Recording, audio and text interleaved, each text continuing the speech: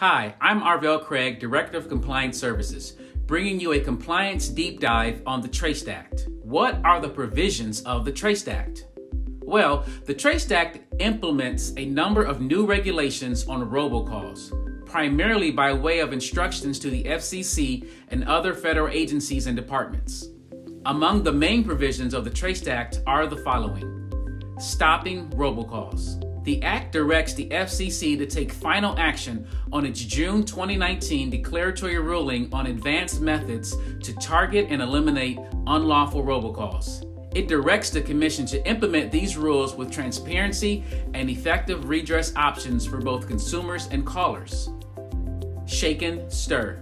Service providers are required to implement Shake and Stir, an acronym for signature-based handling of asserted information using tokens, and the Secure Telephone Identity Revisited call authentication protocols. The protocol digitally validates a phone call as it passes through the complex web of telecom networks, allowing phone providers to verify that the call is actually coming from whoever appears to be placing the call.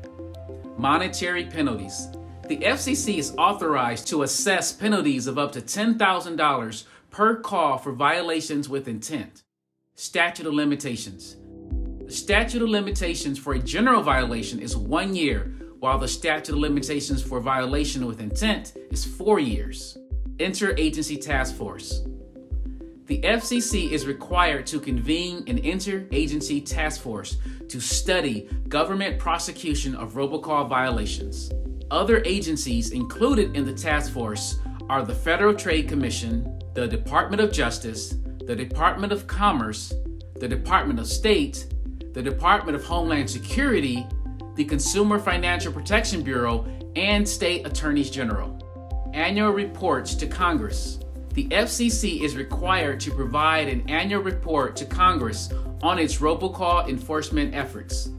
Additionally, the FCC and FTC are required to annually report on Congress on robocalls and transmission of misleading or inaccurate caller identification information, suggesting that Congress has considered the possibility of good faith, law-abiding callers being mistakenly affected by call blocking technology. Many of the other sections of the Act also require reporting on the progress in implementing the various provisions. Protections from spoofed calls. The Act instructs the FCC to enact rulemaking to help protect a subscriber from receiving unwanted calls or text messages from a caller using an unauthenticated number. Report on reassigned number database.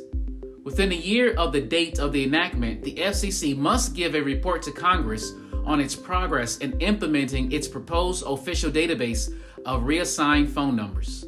This report must also be made available to the public on the FCC website. One-ring scams. The FCC is required to initiate a proceeding to protect called parties from one-ring scams. The FCC is required to coordinate with the FTC and state-level officials on these efforts. Coordination with AG on certain robocall violations. The FCC is required to provide evidence to the Attorney General in circumstances where it obtains evidence that suggests a willful, knowing, and repeated robocall violation with an intent to defraud, cause harm, or wrongly obtain anything of value. This suggests the possibility of criminal enforcement of robocall violations. Eliminating warnings for robocall violations. The Act eliminates the FCC's existing practice of issuing warnings to individuals and companies who are violating robocall regulations. The FCC can now levy fines for these violations without ever warning the alleged violators. To learn more about the TRACED Act, click on the link in the description or feel free to reach out to me directly at arvell@dnc.com.